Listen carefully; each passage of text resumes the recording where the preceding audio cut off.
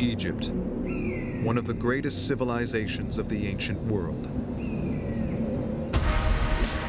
2 centuries of Egyptology, of exploration and excavation, have unlocked incredible secrets and have revealed fabulous discoveries.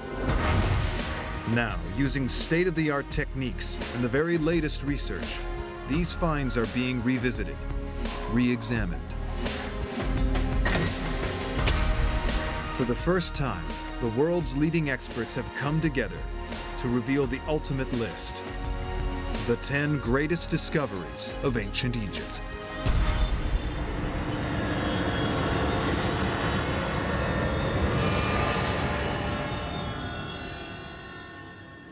Each of these 10 great discoveries is a treasure in its own right, but they are much more than that.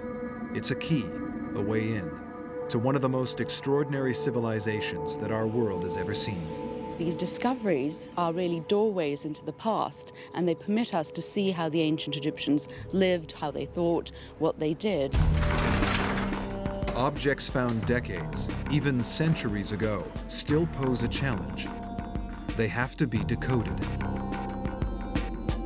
How did secret messages turn this simple tomb into a resurrection machine? The scenes themselves and the words inscribed on the walls of these tombs are like computer code or an instruction manual. What lay behind the wave of violence that desecrated Egypt's most beautiful tombs? It definitely was organized crime. Well-structured, organized groups of men. They built on a scale that would not be equaled for thousands of years. How did they do it? No one is entirely sure how people, using very simple tools and a lot of sweat, managed to construct such an astonishing monument. Across 30 centuries, their culture survived repeated invasion, outlasted all its rivals.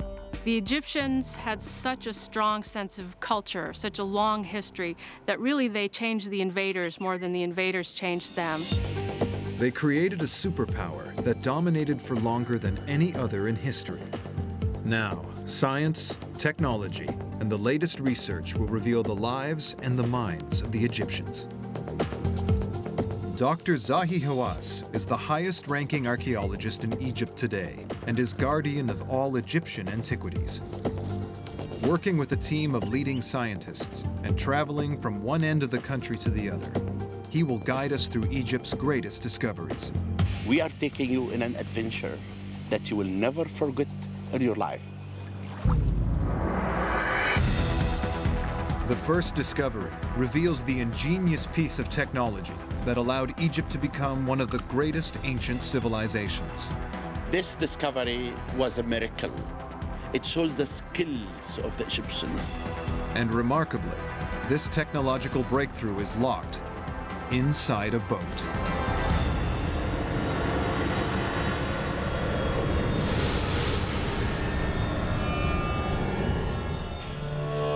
Over 4,500 years ago, the pharaoh Khufu ordered the construction of the Great Pyramid.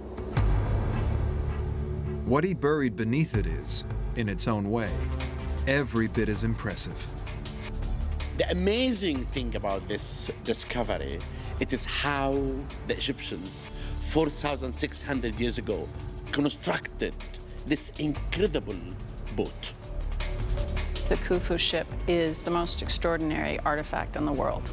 13 stories tall, if you stand it on its end, 1,200 parts, and held together with little pieces of wood and a kind of sewing. The site at Giza had been excavated many times. But this find was made by chance. The discovery happened by accident completely. Many of the major discoveries always come with luck.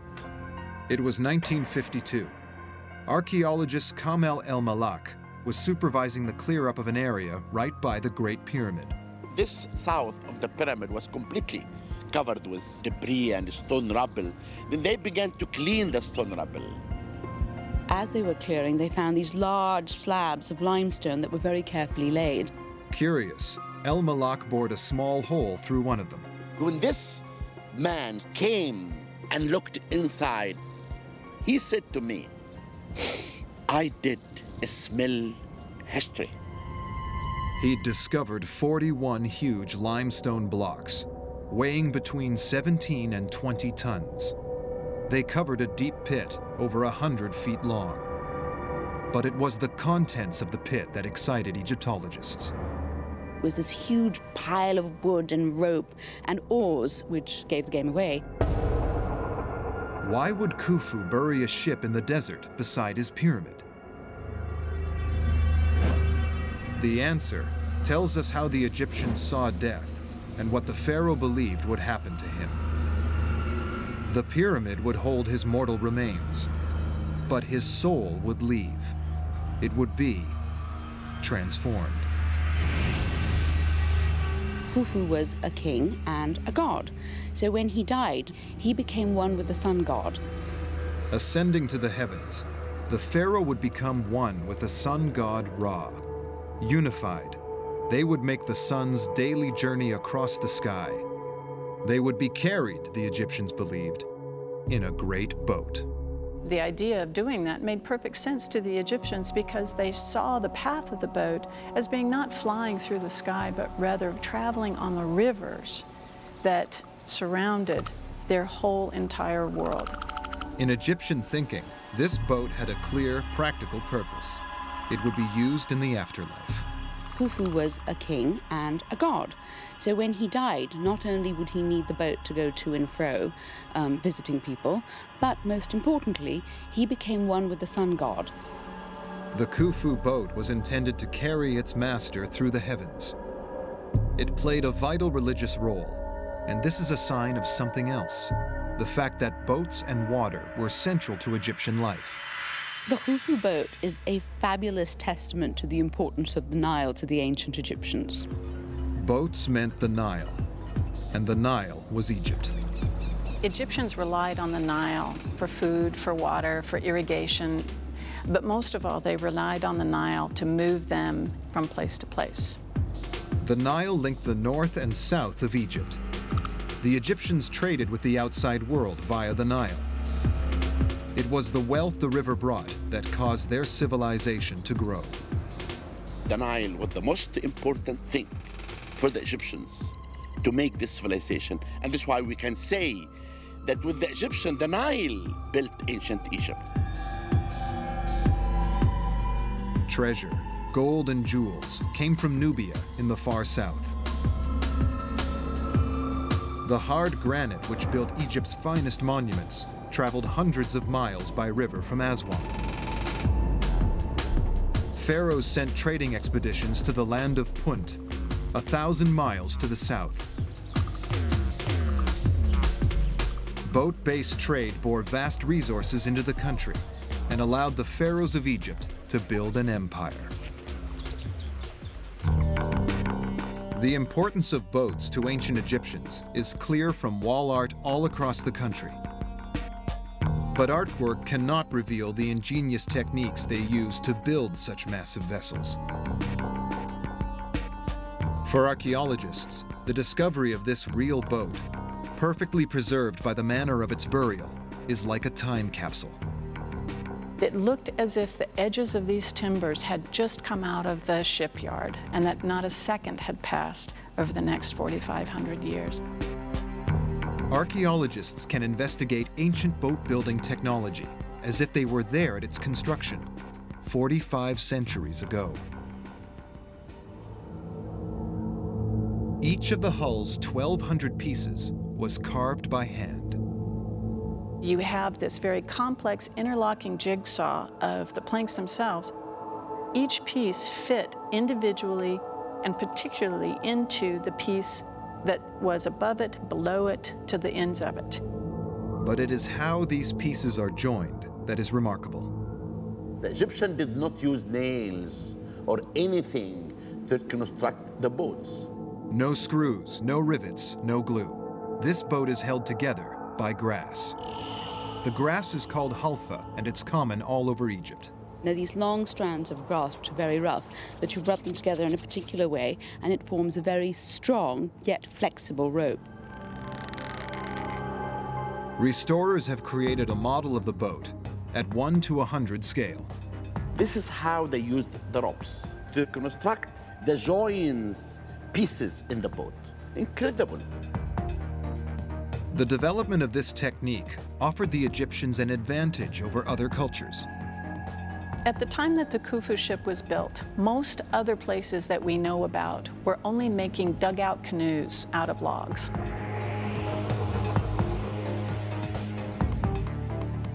Sewn plank technology meant the Egyptians could build much larger vessels than other rival cultures.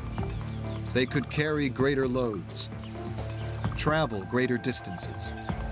They could trade throughout the known world. The Egyptians didn't just paddle back and forth on the Nile. They were also fully capable of sailing out into the Mediterranean, places they wanted to go. This was the basis of tremendous economic success. It laid the foundation for 3,000 years of civilization. It helped create one of the most successful superpowers that the world has ever seen. The Khufu boat is the first of Egypt's 10 greatest discoveries, because boats sparked the birth of an empire. Wealth brought by supersized boats paid for supersized construction. Egypt built temples and monuments on a scale not matched in antiquity. But these temples and monuments could never have been built if the ancient Egyptians had not mastered the skills needed to quarry stone in vast quantities. Without stone, there would have been no statues or monuments. Much of what we know of the Egyptians, we know because of the records they left in stone. Next, a team of scientists attempt to unlock the secrets of ancient Egypt's master masons. In a brand new experiment, they will try to harness the power that built a nation and left an extraordinary legacy.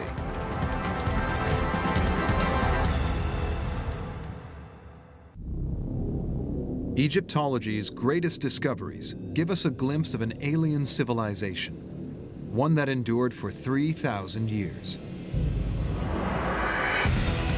Its legacy is a series of constructions so large, so perfect, that they inspire awe even today. Scientists are trying to puzzle out how, when all that was available was manpower, the Egyptians managed to quarry vast blocks of stone. Blocks such as the unfinished obelisk. They left it in situ as an evidence to teach us how the Egyptians cut the obelisk.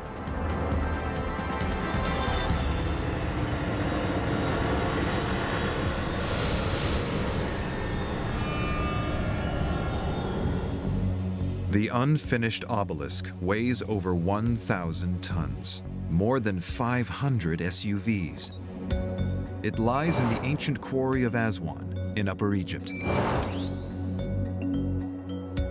The obelisk was never removed from its quarry.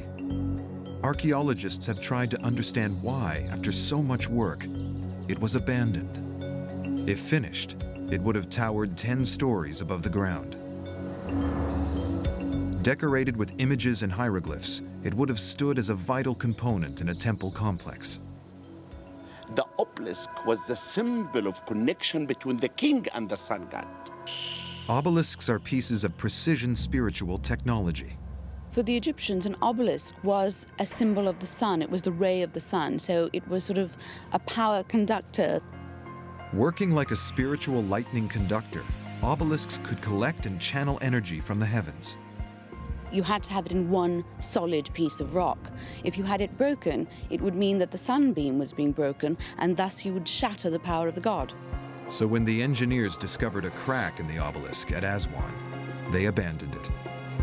A piece of bad luck for the ancient Egyptians, which is a piece of good luck for science. One of the things in archaeology that is almost as important as successes are the failures. Evidence on and around the obelisk is revealing how the ancient quarrymen excavated the massive stones. Like a 1,000-ton time machine, it offers a snapshot of 3,000-year-old work in progress. Using the evidence from the unfinished obelisk in a brand new experiment, scientists hope to demonstrate how this was possible. we began to discover amazing things that did enrich our knowledge about obelisks for the first time. Adil Kalani has spent a career investigating ancient quarrying techniques. This is a good example for natural cracks in granite layers, which is really very important to looking for before to start working. Granite has naturally occurring fault lines where the rock is already weak. By identifying and targeting these fault lines, the ancient engineers could begin the process of splitting the stone from the bedrock. It would be the ease of chiseling rock, because you'd have to cut the face, you'd have to kind of break pieces out of it, but there'd always be this plane of weakness that would help separate the rock in an expeditious manner. In the second phase, laborers bashed handheld stone pounders into the fracture line to wear the rock down. These early sledgehammers were made of dolerite, a stone much harder than granite. But the technique took time, and time was a luxury that the quarrymen did not have. Pharaohs always wanted their monuments done in a hurry. Many pharaohs were worried that they simply wouldn't be around long enough. The average reign of a pharaoh was less than a decade, and no pharaoh would trust his legacy to his successor. You had all of eternity for your monuments to last, but you had a very short lifespan in which to get them built. From the sheer number of granite obelisks and statues across Egypt, it's clear that the ancient quarrymen found a solution. Beneath the quarry, the archaeologists found the clues which tell us what the solution was. What we have here, actually, it's all the story. It's like an open book. It tells us everything about what the Egyptian made. Within the strata are charred mud bricks, burnt wood chips, and heat-fractured shards of stone.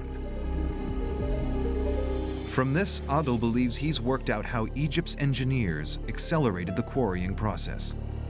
The Egyptian used fire to help them for splitting the stone. Heat from a fire would cause the rock to expand, and cooling would cause the rock to contract. This process weakens and can even split the rock. In theory, if the Egyptians could control this, they could split large sections of the granite. But Adil has not tested the theory till now. I'm excited to see the result, because it's a new discovery. Exactly as the ancient engineers did, Adil selects a fault line in the rock.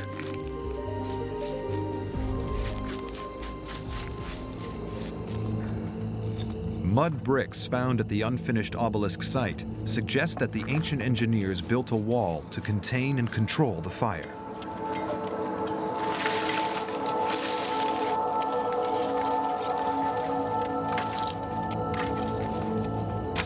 The fire raises the temperature of the rock to 800 degrees. This expands and stresses the rock. After 60 minutes of intense heat, it is safe for Adil to approach. Water causes the temperature to drop by 85% in seconds. The rock rapidly contracts. Ooh. No, it's very hot, very, very hot. But what damage has the heat done? Adil can now experiment whether the fire-weakened stone is easier to split than a second untreated fracture. After half an hour, he calls stop. Without fire, the workmen on the control test have made little impact on the fracture line. But at the burnt fracture, the crack is crumbling. You can see how the fire setting affected with the granite layers. It's working very, very fast, more than what we have expected before. That explains how the ancient Egyptian made a lot of obelisks in very, very short times. It's therefore likely that the way to quarry such large amounts of rock in such a short amount of time would be with the aid of fire. One of the main mysteries of the ancient Egyptian techniques solved by this operation today. The unfinished obelisk offered the clues. Then experimental archaeology showed that the theory could work. it explains how the Egyptians could quarry stone on a scale that was almost superhuman. We discover exactly how they did cut an obelisk. These great monuments still have the power to inspire awe. They were built thousands of years ago without any of our modern technology, and we're just beginning to understand how. But the third discovery takes us beyond technology, to Egypt's master builders, the men who created one of the most recognizable landmarks in history. The greatest discoveries made in Egypt reveal the secrets of a powerful and dramatic civilization that lasted for 3,000 years. The ancient Egyptians built some of the most impressive monuments in the world, and the most impressive of all is the Great Pyramid. The third discovery concerns the people who built it. No one is entirely sure how people, using very simple tools and a lot of sweat, managed to construct such an astonishing monument. Now, science is about to reveal the answer to this mystery.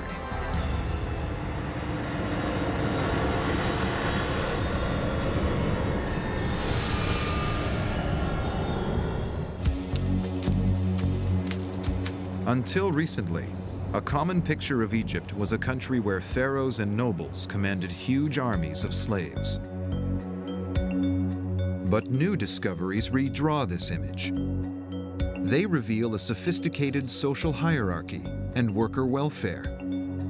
A society that would be recognizable to today's workers, union officials, bosses, and CEOs. The pyramids are located at Giza. 4,500 years ago, the great pharaoh Khufu ordered the construction of what is still the largest tomb ever built. Climbing 500 feet above a plateau, it weighs as much as 17 Empire State Buildings. People have claimed that the Great Pyramid must have been built by aliens, or using spells chanted by priests with secret mystical powers. This is because its scale almost defies logical explanation. Until recently, many believed that it was built by gangs of thousands of slaves. But now, Dr. Hawass has made a discovery that reveals the mystery of who built the pyramids. I was able to write the history of the pyramid builders from the discovery of the tombs of the pyramid builders. The discovery is a tale of patient detective work and archaeological forensic science. In 1990, Dr. Hawass found some mysterious evidence. We began the excavation and I found very strange things. I found bones and wheat seeds, and I said, what's this? They realized that the builders' tombs were constructed of the same material as the pyramids themselves. Chunks of limestone, granite, and basalt from what's left over of building the pyramid. This rock was what they'd used to fashion a tomb for their king. With the pieces they hadn't needed, they built tombs for each other. Further up the hill, Dr. Hawass's team discovered more elaborate tombs. One bore a name. Some hieroglyphic inscription. And actually, he was an inspector, Saj, the overseer of the workmen who dragged the stones. So the workforce clearly had an organized hierarchy. The overseer was buried higher up the hill than the ordinary workman, a reflection of his higher status. The evidence in the tombs suggests that workers had defined roles, distinct responsibilities. It was much like a modern construction crew. This is another unique tomb that I found. This tomb belonged to a man named Neferthis. Now we can see his name, Neferthis. But really what's unique in my opinion, look at the scenes. I have never seen it at all in making beer and also baking bread. And this is why I really believe that Neferthis could be the one who was in charge of the bakery. The museum in Cairo contains statuettes found in Giza. These show the various roles of the citizens, including baking bread and making wine. Other painted reliefs show scribes keeping accounts and records for the tradesmen. Again, it points to a workforce organized along familiar lines, like a modern industrial community. And they appear to have been well valued and well cared for. The evidence reveals that there was a medical aid program. We found that many workmen had accidents, like stones will fall on their hand and on their legs. They were involved in moving heavy stones. All the skeleton of men and women had a stress on their back. Still, the forensic evidence shows that the level of care they received was surprisingly sophisticated. Janet Monge is a physical anthropologist who specializes in the study of ancient bones. We see the shafts show clear evidence that at some point, well before the death of the individual, the bone was actually fractured. The bones are set really well to each other, probably were immobilized for a period of time. And, we would say, by today's standards, these are really superb healing process in these individuals. He did a good job. Clearly, these workers were highly valued by their employers. Being a worker was a rare privilege. You were well paid, you were well looked after, and it was in fact a cushy job.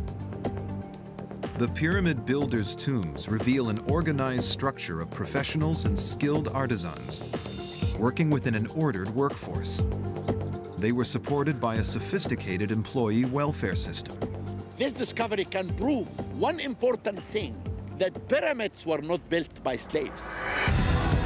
Because the tombs at Giza were of ordinary people, they seem to have been ignored by treasure seekers. It was another tomb, kept sealed for 35 centuries, which produced Egyptology's best-known discovery. The tomb of the most famous of all pharaohs, Tutankhamun. Ancient Egypt is one of the most long-lasting civilizations in history. It was ruled over by the most powerful kings. These are statues of real men.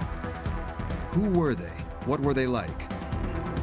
Archaeologists are trying to find out in the tomb of the pharaoh Tutankhamun. This is not the icon for a statue. It is the icon of the whole world. Who was the man behind the golden mask?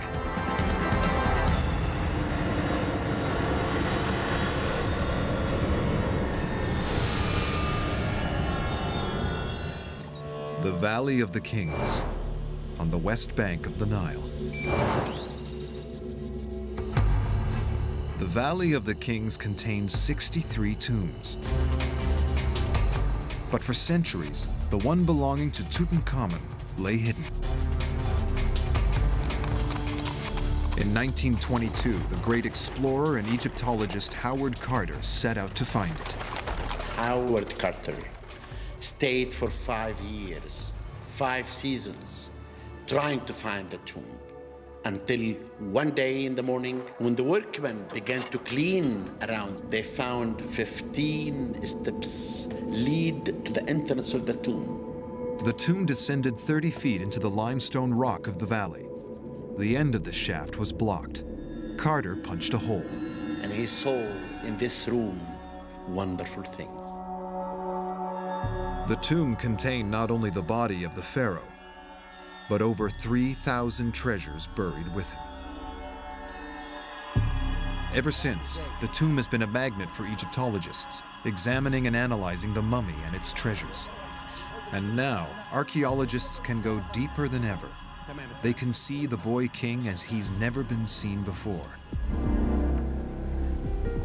Archaeologists are using modern medical science to study his 3,500-year-old body.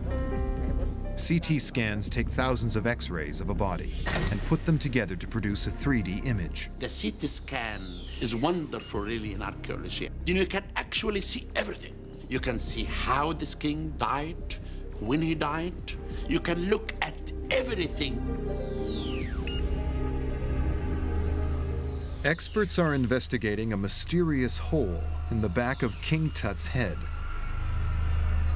Could this be the wound that killed him? If you look at the skull, you'll find there is a hole in the back of the head. There is a lot of damage to the upper vertebrae, perhaps even the base of the skull, at the foramen magnum, the place that connects. The wound is consistent with damage done in an attack. That hole made everyone to believe that the golden boy was murdered. Did the young king meet a violent death? A clue might lie in the ancient process of mummification. Mummification is as old as Egypt. No one's very sure how the ancient Egyptians decided to mummify the dead, but presumably because the desert naturally dries out people. When animals die and lie in the desert, the Egyptians would have seen those and they would see that they were perfectly preserved. First thing that the Egyptians did was to really desiccate the body, and they did this by using something called natron. Without natron, you couldn't make a mummy. Natron works like the sachets of silica gel that are used to keep electronic equipment dry today. Natron's basically a mixture of salt and baking soda, and what it does is it just draws away all the liquid in your body, and that's what makes a mummy. But certain organs have too much water in them to mummify in this way. You leave the organs in, they sort of rot and explode. So the next step was to remove the internal organs and the brain. They'd actually cut off the head, poke it, prod it out, and then leave it empty. So could the head wound in fact be a result of the mummification process, rather than an injury that killed him? At the University of Pennsylvania, Janet Monge has been studying the CT scans of King Tut's mummy. When damage occurs before the time of death of an individual, it's called antemortem damage, and generally if it's on bone or tissue, you'll see some healing if the person lived. This looks like a post-mortem damage. It could be something that occurred at the time of the embalming process. The hole in King Tut's skull is consistent with the type of hole made during the mummification process. It has nothing to do at all with murder or anything, and there is no foul play. How the king died remains a mystery, but science can help to reveal how he lived. To get inside the head and life of a ruler of Egypt. It appears the pharaoh did not look as regal as his death mask suggests. He has this nice square chin. Except for that, his face is quite slender, quite slight. Of course, I don't think you would want to make fun of the king, but if the king was in a schoolyard, I think that he might be the kid that you gave the little nickname to, like Bucky or something like that.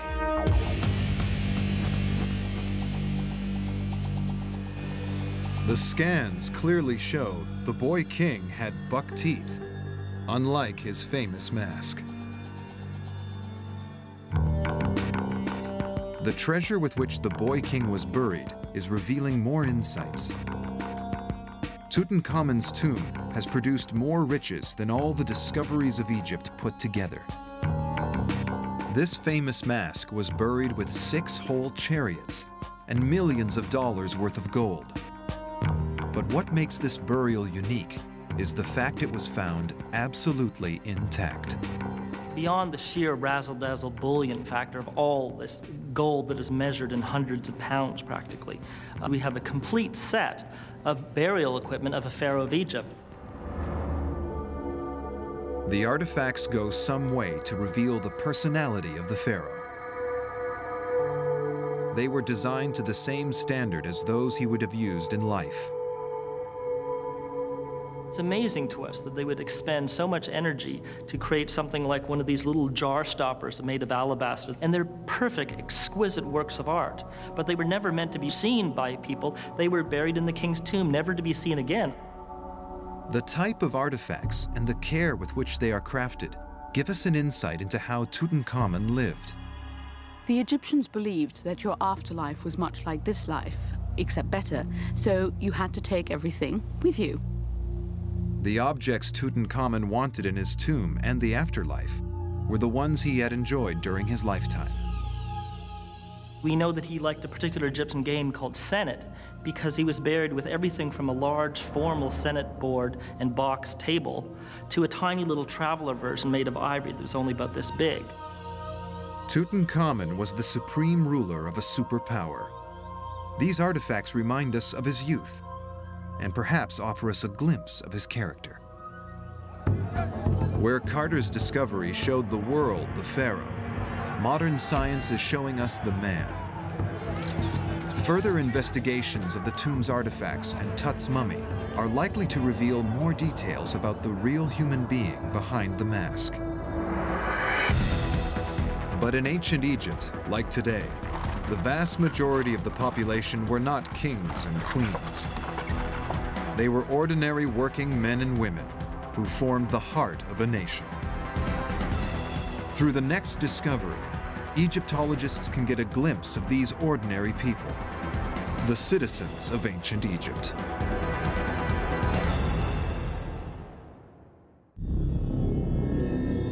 Ten great discoveries made in Egypt reveal an extraordinary civilization. But while the ruins that stand let us see what ancient Egypt looked like, it's much harder to know how its people behaved. It really is a peephole, a voyeuristic peephole into life in ancient Egypt. The fifth discovery offers a chance to understand the lives of ordinary citizens in the town of the tomb builders.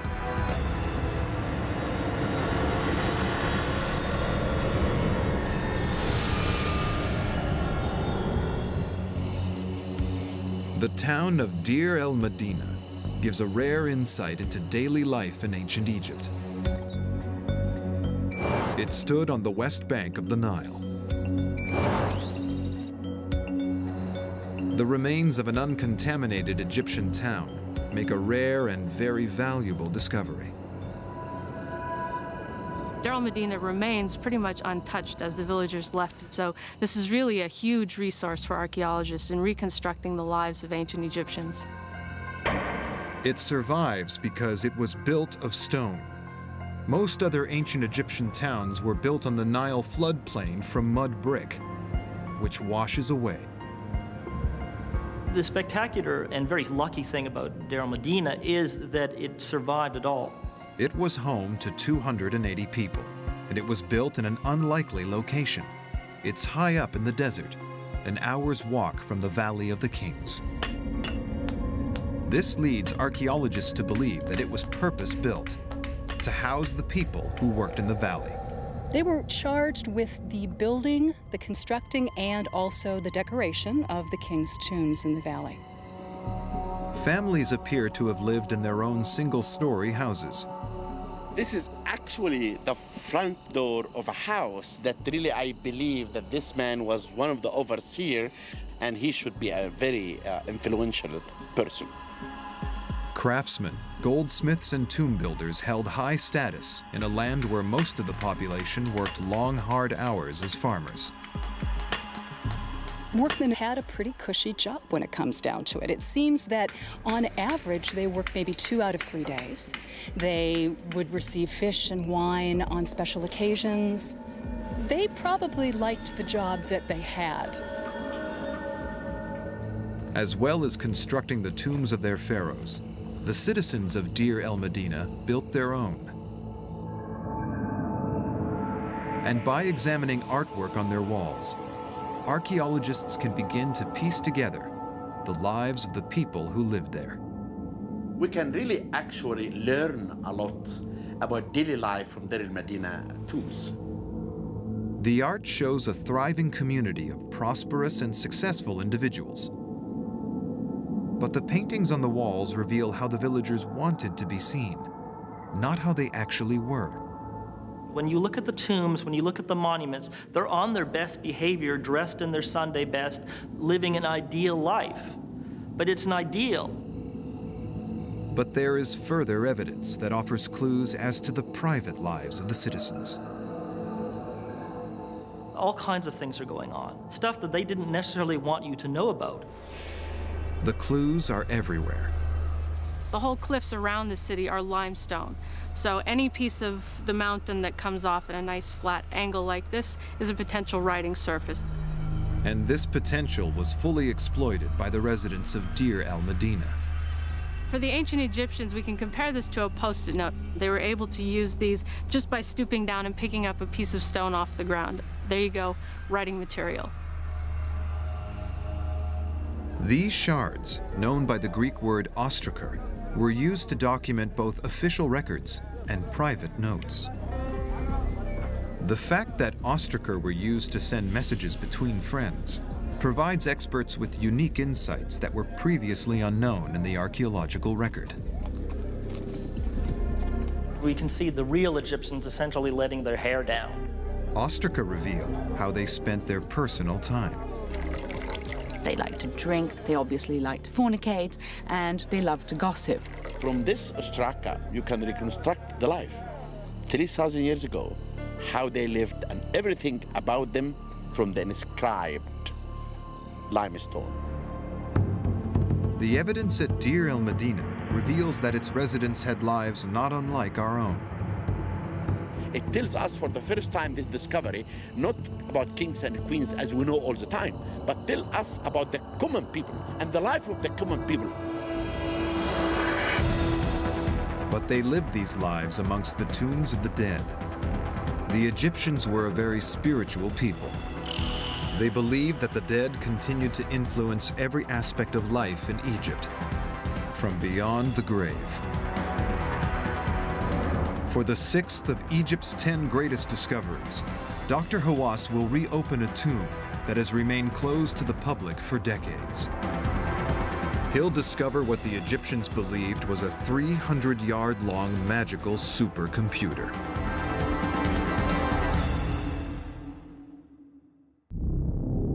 When brought together, the 10 greatest discoveries reveal an overview of life in ancient Egypt. But it's impossible to understand Egyptian life without understanding their beliefs about the afterlife. The 6th discovery, the tomb of Seti I, offers an incredible insight. What we have here is essentially the Hitchhiker's Guide, or the rough guide to the afterlife. Investigations here are revealing the secret code that turned a simple hole in the ground into a resurrection machine.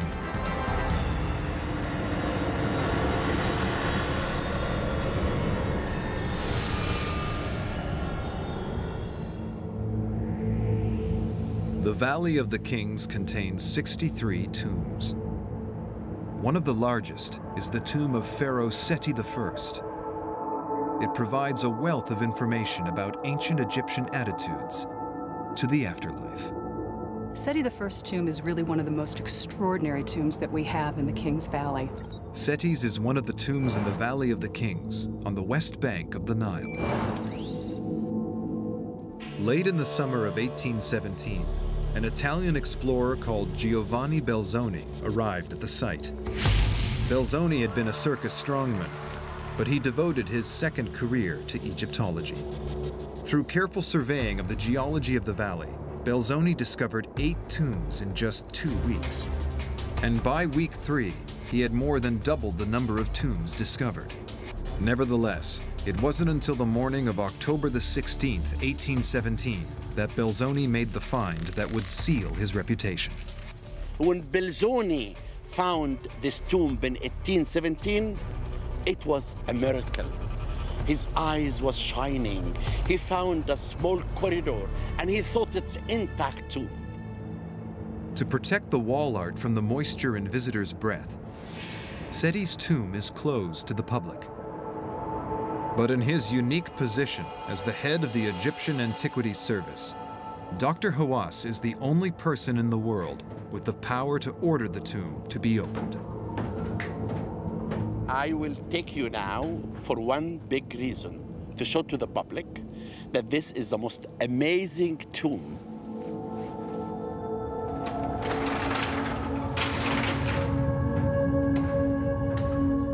The entrance sweeps down through the bedrock. The tomb, it's deep cut in the rock, more than 300 feet. It contains some of the most spectacular artwork in all ancient Egypt. Every available surface is painted. The thing that just takes your breath away is not only the beauty of the forms, but also the absolute vivacious colors that they use. One of the beautiful scenes, it shows the relationship between Seti I and the goddess Maat.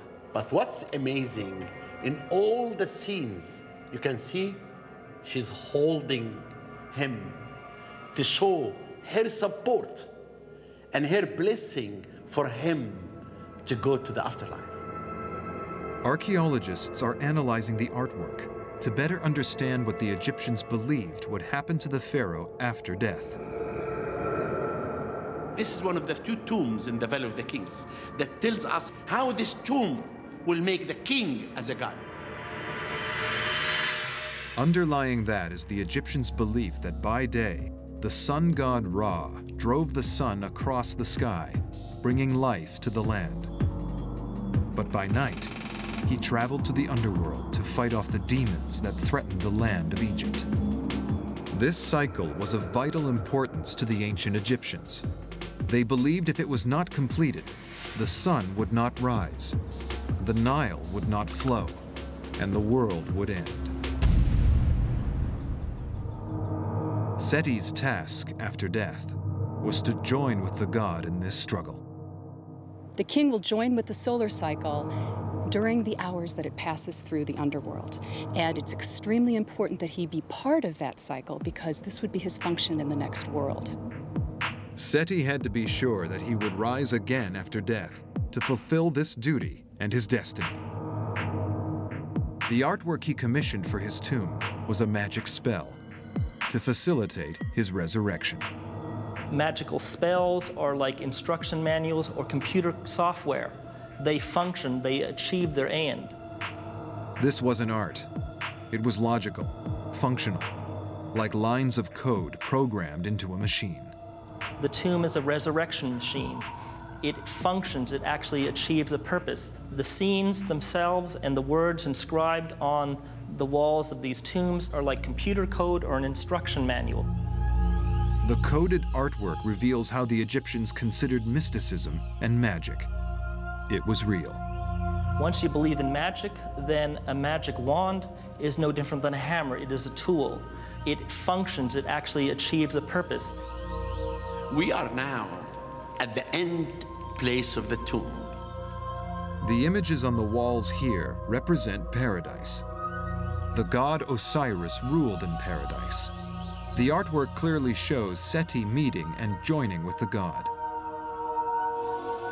How could Seti be with Osiris in paradise at exactly the same time as also being in the underworld fighting demons?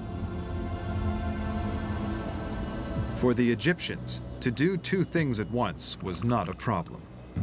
The ancient Egyptians were very clever about their afterlife. They believe in multitasking. Egyptian religious philosophy allowed its gods and pharaohs to be in many places at the same time. But we have to understand that the rational point of view, the logical point of view, is a construct of the Western mind that comes out of ancient Greece.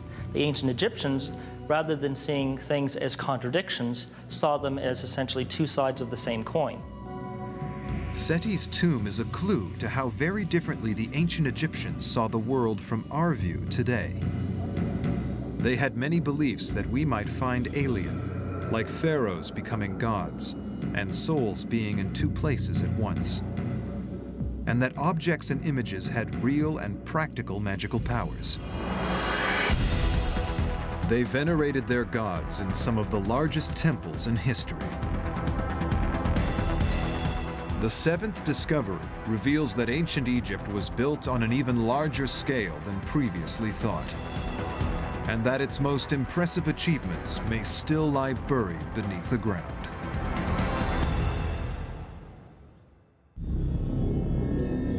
Ancient Egypt's 10 greatest discoveries reveal the secrets of a world that flourished 5,000 years ago.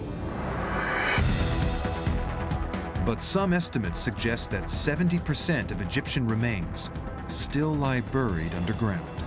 Egypt is unique among any civilization in the world, that the whole country, there is buried temples and tombs under the ground. Monuments, like the lost temple of Akhmim.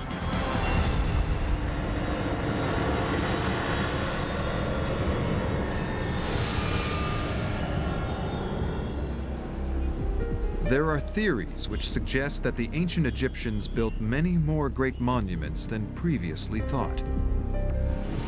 The lost temple of Akhmim provides dramatic evidence to support this claim. Egypt is famous for the pyramids near Giza in the north. Visitors also flock to the expansive temple complexes in the south, at Luxor. But new evidence is suggesting that the Egyptians built on a colossal scale across the whole of the country. Central Egypt is little-known territory to tourists, and even to many professional Egyptologists. This could be another major touristic destination in Egypt in the future. Might this little-known area produce the largest temple ever discovered? Akhmim is located in central Egypt, 200 miles south of Cairo. Here there is evidence for a massive temple, but it is buried underneath the modern city. It's very difficult for archaeologists to work on Egyptian settlements because, for one thing, if it was a good place to live in the past, it's still a good place to live and people are still living there. One of the problems with Akhmim is that it is a living town and city that's grown up over millennia, and so the ancient core of Akhmim has been absorbed by the urban development. But the development of the modern city can also be an advantage. The process of digging foundations can reveal the past. Development is a double-edged sword, especially in Egypt. So when at a site like Akhmim they decide to build a post office in the 1980s and they sink some trenches, they come upon a magnificent statue. In 1981, while digging the foundations for a new development, workers uncovered the base of an enormous statue. The statue was of Ramesses the Great, one of Egypt's most powerful pharaohs. The height of this statue could be more than 180 feet. It was huge. Only 60 yards away, another massive statue was discovered. We are in front of the feet of the largest, the most complete, beautiful statue of a female lady ever made in ancient Egypt. The statue is of Ramesses' wife, Merit-Amun. Many believe that she was the queen who found Moses in the bulrushes and brought him up as her son. The scale of the two statues are a clue to how big the temple may have been. But whatever other ruins exist are buried beneath the modern town. Archaeologists must discover what lies there without digging. Egyptology is a very rigorous science because it doesn't just involve excavation, it also involves a great deal of analysis. The expert's first clue is in the writings of travelers from over 1,000 years ago. They tell of a colossal site at Akhmim. When the Arab travelers came to Egypt in the 9th century AD, and they explained that they came to visit the temples at the sunrise and they left at the sunset. The sun had time to rise and set again before I finished exploring the ruins. A second clue to the scale of the construction is that all temples in Egypt followed a similar plan. Temples in ancient Egypt are the abode of the gods. They're the point where the divine realm connects with the human realm. In the architecture, they model ideas of the cosmos, and there's sort of a formal layout of ancient Egyptian temples. As churches, mosques, and temples, even today, follow a prescribed standard layout, so did the temples of Egypt. So if archaeologists analyze a fully visible temple, they can apply this knowledge to the site at Akhmim. the Temple of Amun-Ra, 100 miles further south in Luxor. In analyzing the standard layout of Luxor Temple, archaeologists can base their predictions of where the rest of the site at Akhmim is buried. Mansour Bourek is a specialist in temple design. I think the Temple of Akhmim was bigger than this, but it has the same layout which we have now in Luxor Temple. A standard temple layout always begins with a long paved avenue. This leads to a massive gate flanked by 2 statues. And at Akhmim, this is where the statue of Ramesses would have stood. Inside is a courtyard. This would have been the location of the statue of Queen Merit Amun. But this is only the beginning. There are further courtyards, stretching 800 feet to the inner sanctuary of the temple. The layout of Luxor Temple can be applied to Akhmim. I have an image of the site here on the computer. By matching the locations of the Akhmim statues to the Luxor Temple plan, Dr. Wegner can estimate the true scale of Akhmim Temple. A sense of the scale of the temple can be hinted at by the soccer field located in the upper right-hand side of the Google Earth image. You can see that the probable extent of this New Kingdom temple encompasses maybe 4 or 5 times the length of that soccer field. In doing so, you get a sense of, quite a massive temple. Even without full excavation, by using this analysis, archaeology can affirm that the temple at Akhmim was built on a massive scale. This could be the beginning of the temple, and the sanctuary should be under the houses here. More excavation and development must be done before the extent of the temple can be revealed for certain. We'll be able actually to discover the whole temple. But one thing is clear. A new picture of ancient Egypt is being revealed. A larger and more developed country than previously imagined. A continuous band of development along the entire length of the Nile, not just at today's famous sites in the north and the south, but right through central Egypt too. Evidence of a civilization more impressive than had ever been thought. And the most successful ruler of this superpower was Ramesses the Great. Discoveries on the walls of one of the most impressive temples in Egypt reveal the dilemma that nearly destroyed his role as pharaoh. The story is revealed in the 8th discovery, the temple at Abu Simbel. From tombs to temples, the mysteries of ancient Egypt have enthralled the world for centuries. One of the most significant is also one of the largest. Fronted by 4 statues of Ramesses the Great, the temple is Abu Simbel. The epitome of Ramses' ego, if you will, or Ramses' godhood, the spectacular nature of his achievements has got to be Abu Simbel.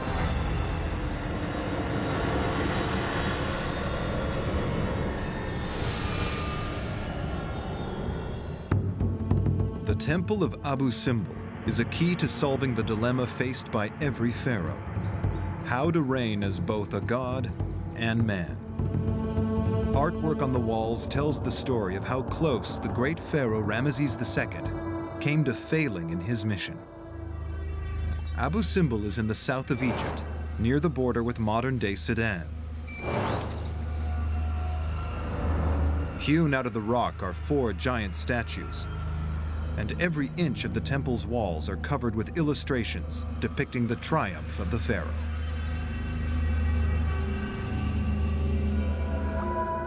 In 1871, when the adventurer and early Egyptologist Giovanni Belzoni arrived at the site, the temple was covered with sand.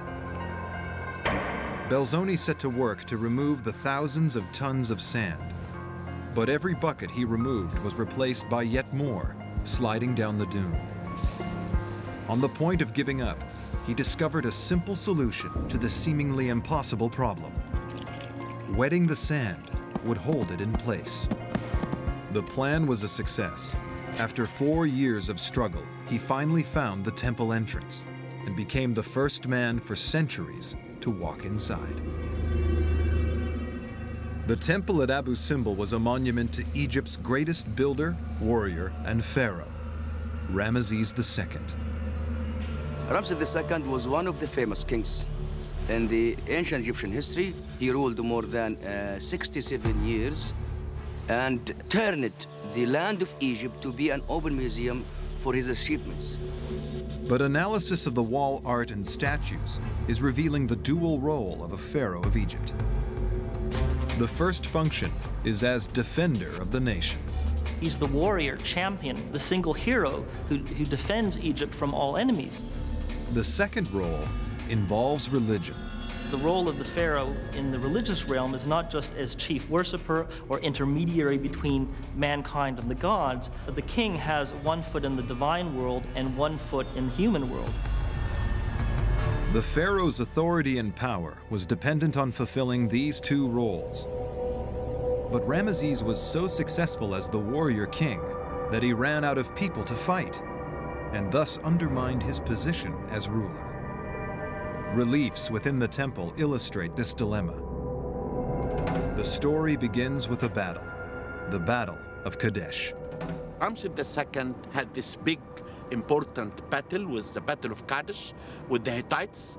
We can see written in the temple. During the first part of Ramesses' reign, Egypt was at war with its powerful neighbor, the Hittites. The Hittites ruled an empire that stretched from northern Turkey into Syria. Between them and the Egyptians lay the town of Kadesh. Reliefs on the walls of Abu Simbel contain the oldest complete record of a military engagement in history. Dr. Mohammed El-Bailey is investigating the brutality of the battle. Here, the figure showing the Egyptian beating and punishing Hittites. They are beating them very hard. It was a clash of superpowers. What makes Kadesh so unique is that it really is a clash of empires. Ramses finds the whole Hittite army with all of the Hittites' allies are there facing on the battlefield. And in fact, I think this was something relatively rare in ancient history, that two huge armies clashed with each other on the battlefield. Abu Simbel reliefs depict a violent battle using the most technologically advanced weapons available at the time. They had the chariot for the first time, and they had the horse, and therefore they were able to build the empire. An Egyptian chariot is very highly maneuverable. It can turn on a dime, and they can basically make what are essentially missile runs. It's essentially the F-16 of the ancient world. Chariot warfare involved making 30-mile-an-hour runs at the enemy, firing as many arrows as possible, and then wheeling into a retreat. Basically making strafing runs, going close, shooting his arrows, and then his chariot driver would veer his chariot around, would speed off until he could get back out of range, and then make another strafing run on them.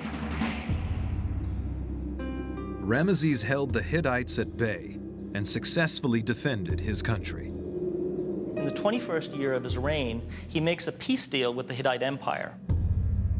With no battles left to fight, Ramesses could not fulfill the warrior function of pharaoh. What do you do when you run out of enemies? So now Ramses has a political problem. Abu Simbel reveals Ramesses' solution. And the way he solves this is by going in the opposite extreme and emphasizing his religious role. Now that he can't show that he's a warrior because there's nobody left to fight, he can say, I'm a living god. Ramesses declared his divinity. Now at this point, Ramses puts both feet in the divine world and he becomes a living god, 24/7, all year round. The Egyptians have a living god ruling over them.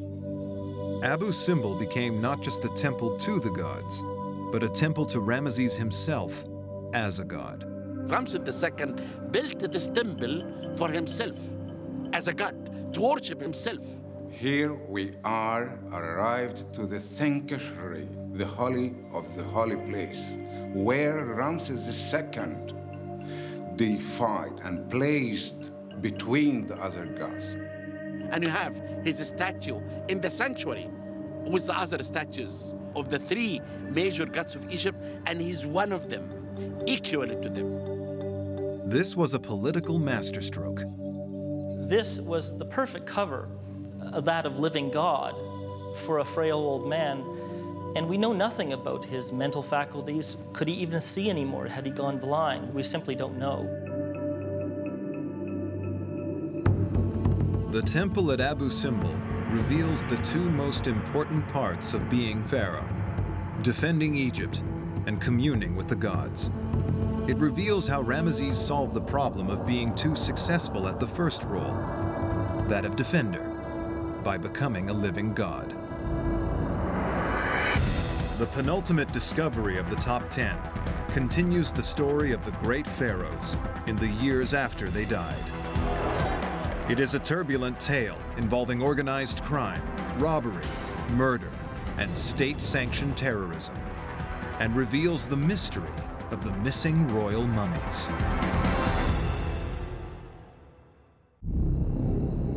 The 10 greatest discoveries of Egypt let us see the world of an empire that lasted 3,000 years.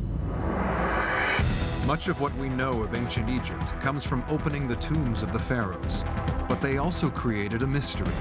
Time and time again, the tombs were discovered empty. The pharaohs' mummies were missing. One of the most important discoveries in Egyptian archaeology was the discovery of the royal cache. Egyptologists came face to face with literally a who's who of all the great kings.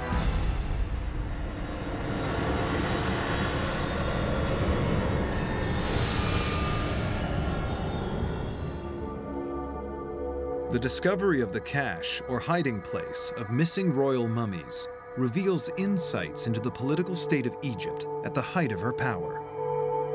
A story of organized crime and state-sanctioned terrorism that nearly destroyed a nation. The evidence lies on the west bank of the Nile. The Valley of the Kings contains 63 tombs for some of the greatest pharaohs of Egypt. Nearly every tomb has been discovered empty. The treasures and mummies gone. But about 3 miles away from the Valley of the Kings is another canyon. It contains no tombs, and it was thought, no secrets. Then in 1890, a shepherd was searching the cliffs for a lost goat. In a crevice halfway up one of the cliffs, he came across the entrance to a cave. And when he entered inside the shaft, he saw a corridor, maybe more than 200 feet, cut in the rock. Inside were the remains of over 50 different burials, including the mummies of some of the greatest pharaohs in history. To solve the riddle of why the mummies were there, archaeologists must look at the political and social state of Egypt 3,000 years ago. Drought and infighting between rival political factions was bringing the country into a state of anarchy. All these problems, the ecological, political, foreign invasions, you basically have a case of systems collapse. When a complex governmental system is facing multiple threats, multiple problems that it can deal with one-on-one, but when they all happen at the same time, the system can't take it and the whole thing cascades and fails. Society broke down. The population was facing famine and poverty. The need for gold drove the people to the one place they knew they would find it, the tombs of the pharaohs. At night, people used to go inside to look for mummies and enter inside the tombs and rob everything. These acts of sacrilege were born out of desperation. Once that line between civilization and chaos is crossed, nothing, not even belief in the gods, fear of sacrilege and fear of eternal damnation will prevent you from robbing tombs and violating temples. But this was not the work of random criminals. It definitely was organized crime. It was well-structured, organized groups of men with even sort of an internal ranking system amongst them. Tomb robbery as kind of a growth industry, really. This created one of the first examples of organized crime in history. literally everybody gets into the tomb robbing business. Everybody's in on it, from the highest officials, if not involved actually in robbing the tombs, then turning a blind eye and getting a golden handshake. But there were some priests at the Temple of Luxor who still saw themselves as the guardians of the Egyptian religion, the temples and the tombs of the pharaohs. They set out to rescue and hide the mummies. They want to protect the kings. They took all the mummies, they buried them here. Even away from everyone. They did not reveal the secrets to anyone. The fact that the priests saved these mummies allows scientists to study the physical remains of some of antiquity's most powerful rulers. If you close your eyes and you go back thousands of years, you can imagine this living king. After the mummies were discovered, they were taken to the Egyptian Museum in Cairo, where they are cased in sterile conditions. If you enter inside this room now, you see dead bodies, and you look at them, you get scared, and you laugh, and you cry, and you smile. But when I use science, this is the first time that all these mummies will talk to us. But what's most revealing is what isn't there. Pharaohs were buried with priceless treasures, but none of these mummies were found with any valuables. When you look at these stripped down coffins, you find that the gold and other jewels and finery has actually been systematically taken off of some of them.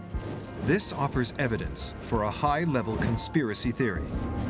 When somebody's robbing a tomb in the middle of the night and is afraid they're going to get killed, or the god is going to strike them down, they are going to be in a hurry, they're going to be scared out of their wits, and they're going to just grab whatever they can get and run. But these bodies have been methodically stripped. This suggests that the high priests themselves are doing this.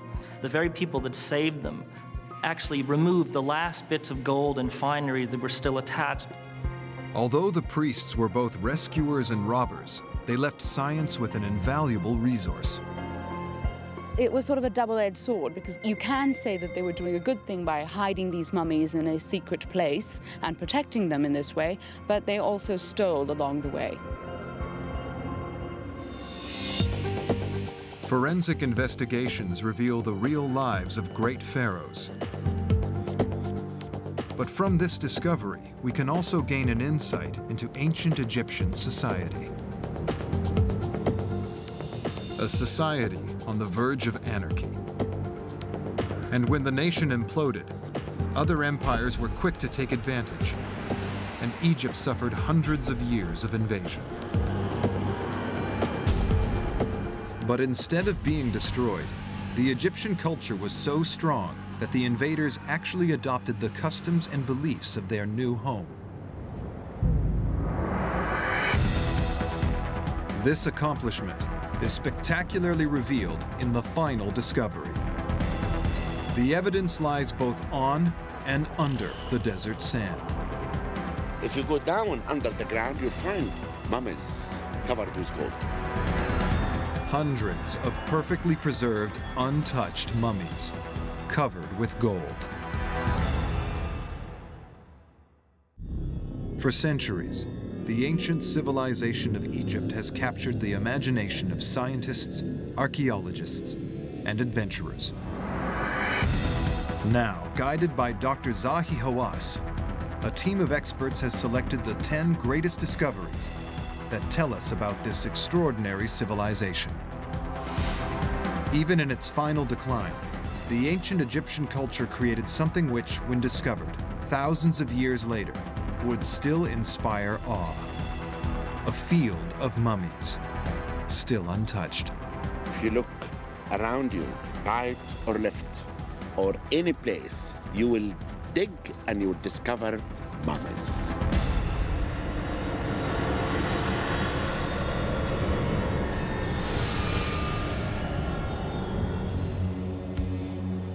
Over its history, Egypt was attacked by many empires. The evidence says that Egyptian culture had the strength to resist and endure.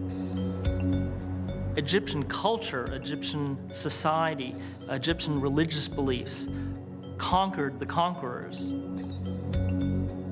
The Bahariya Oasis in the Western Desert. The first clues that this area is unusual lie on the sand itself. Bones and skulls litter the valley floor. The skeletons belong to buried corpses. They have been dug up by wild animals, a sign of what secrets lie beneath the sand. The discovery was made not by an adventurer or an archaeologist.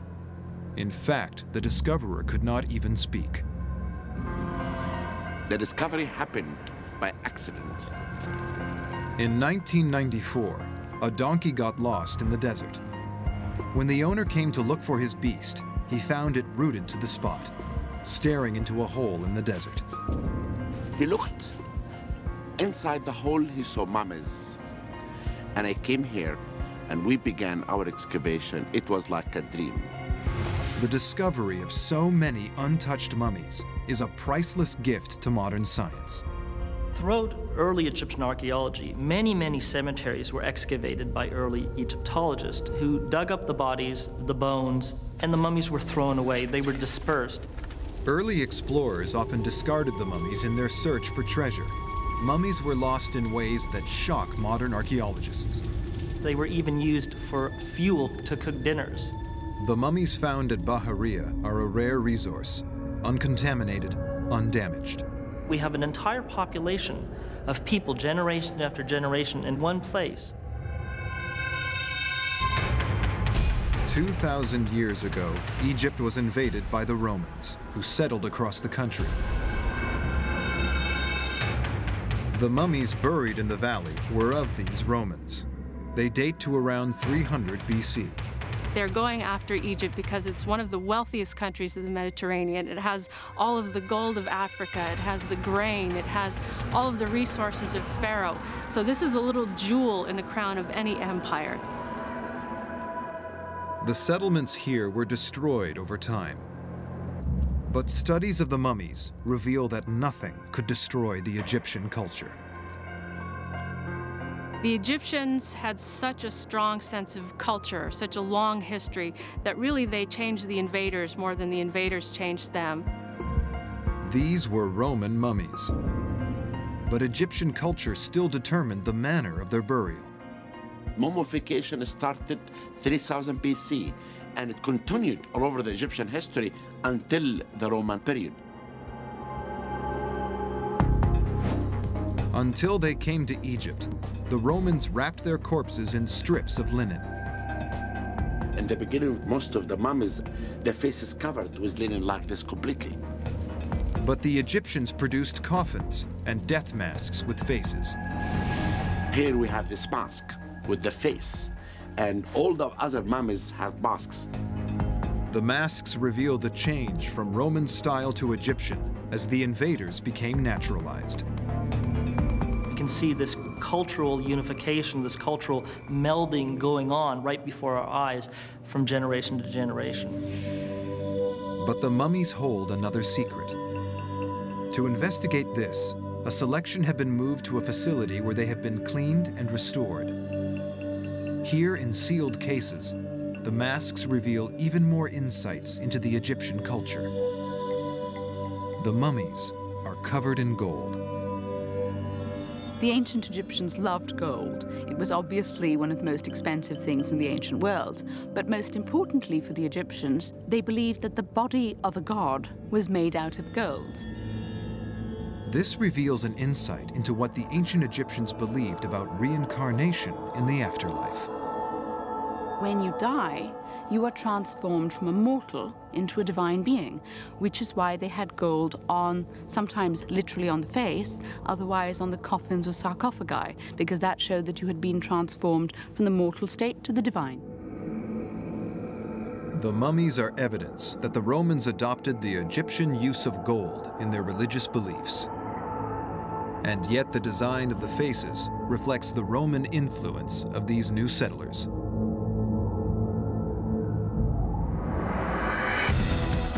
The golden mummies are evidence of the fusion of the Pharaonic and the Roman into the new Egyptian civilization. something to please the Roman and something to please the Egyptians. The mummies in the valley demonstrate that whatever happened in her history, Egypt was both ultimately strong and flexible. This allowed a continuation of belief and tradition that was always essentially Egyptian. The sense of identity gave them a sort of stability to throw off any empire and embrace whatever new one was next. Now we've revealed Egypt's greatest discoveries. We can bring them together. We'll complete the picture of the world of the ancient Egyptians, a world that has remained powerful and captivating right up to the present day.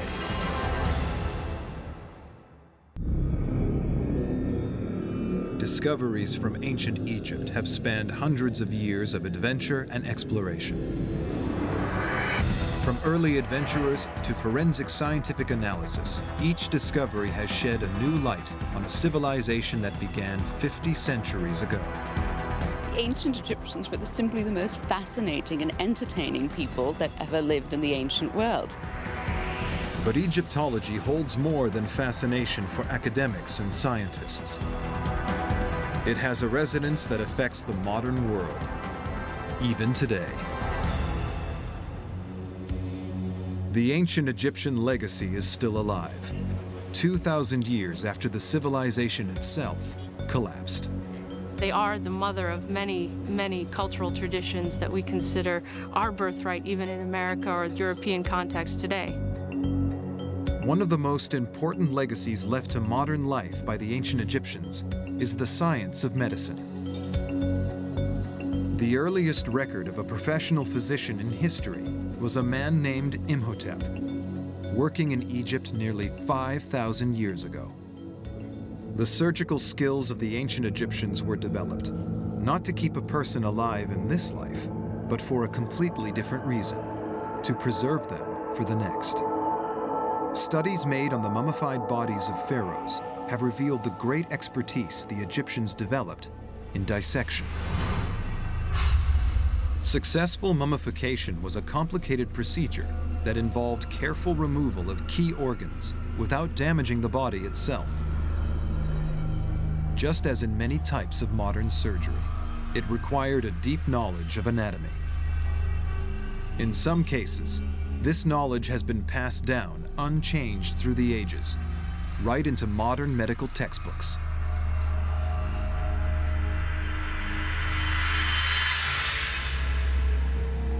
And medicine is not alone in the debt it owes the ancient Egyptians. Modern engineering and construction techniques rely on the knowledge developed along the Nile Valley over 4,500 years ago. The Great Pyramid at Giza is built with such accuracy that its width varies by less than 2 inches across its 750-foot length. The Greek genius Pythagoras is known as the father of numbers. He trained in Egypt. Here he developed algebraic formulas that provide much of the basis for modern engineering and construction.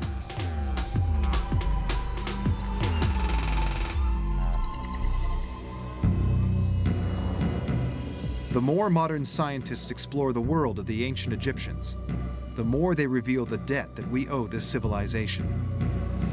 The quest for new discoveries is being pursued every day.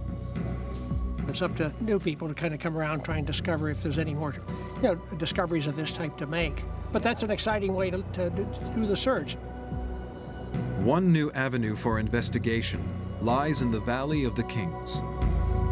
From the tomb of Seti I to the treasures of Tutankhamun, the valley has produced many of the most important discoveries of ancient Egypt. But it may still hold more undiscovered secrets. This was confirmed by the discovery of a new tomb in 2006 called KV63. Many scientists believe there are more undiscovered tombs in the valley. I think not all Pharaoh's burial sites are known, so I think the opportunities are still there. Text records list many more pharaohs than the number of tombs discovered. That's the exciting part of it, that there's at least one validation of the concept. new scientific analysis is revealing ways to begin the search for new tombs. Archaeologists are suggesting that the ancient Egyptians surveyed natural weaknesses and fractures in the rock to make it easier to carve out the tombs. So once you find the zone of fracture concentration and extrapolate its trend, the tomb builder could follow that by good fortune, and he would stay right along it because it's almost a straight line. Richard Parizek is surveying these fractures in the Valley of the Kings. Now, this is a zone of fracture concentration that, and you'll notice the fracture pattern just jumps right out at you. If the ancient engineers dug tombs along fracture lines thousands of years ago, then fracture lines are a good place to look for a new tomb today. That gives you some search pattern that might say, look, if you're going to go looking, include this as part of your search technique. Only time will tell whether this approach will produce a discovery as extraordinary as the tomb of King Tutankhamun. But all archaeologists agree on one thing: there are more discoveries to be found. Future generations will have a different idea of the top 10 discoveries and their importance because of the scientific methods that continue to evolve in archaeology. As scientists follow in the footsteps of early pioneers like Carter or Belzoni, they continue to make new discoveries. You never know what the sand of Egypt might hide of secrets. These secrets are revealing not only the mysteries of an extraordinary empire, but also the powerful legacy that 3,000 years of civilization left for the modern world. And while the modern world continues to wonder at today's greatest discoveries, the discoveries of tomorrow promise to bring even greater insight, amazement, and knowledge of one of the greatest civilizations in history: the lasting civilization of the ancient Egyptians.